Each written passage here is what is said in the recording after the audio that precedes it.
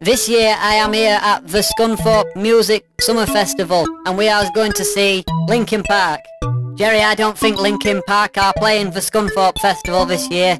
Well, who are playing then? Fats and Small on the main stage, and there is Dupe, Lou Beggar, Rolf Harris and Kate Nash. John, this is bollocks. Why did we go to this bollocks festival? I have not heard of any of them. Jerry, this is all the budget would allow. John has just been recently sacked. We are now holding auditions for a new John. Hello, Jerry. I would like to be the replacement of John. What skills do you have? I am really good at sunglasses. Let's see a sample.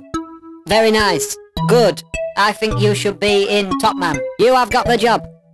Oh look, it is grassy at this festival. Don't you think so, new John? Jerry, yes it is. Really, really grassy. What a grassy day we have here at the Scunthorpe Festival, with bands such as Clock.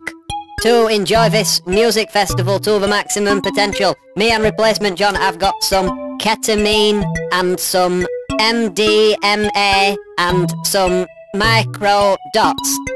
Jerry, they all sound really tasty. I think we should do the micro dots first. Have you got a microwave to put them in? Yes. Look at this t-shirt what I have bought. It says pure hatred, which sums up what I am, emotional, and I have got angst and feelings too, and just because I'm a kid, it does not mean I have not got the answers. Replacement John also bought a t-shirt, what says man teaser on it. I am a tease, cause I am. Oh look, there's a spider on your shoulder. Ah, got you. He is getting me every time with that one. Could I have a warm bottle of Coca-Cola please? That'll be £200. Lol.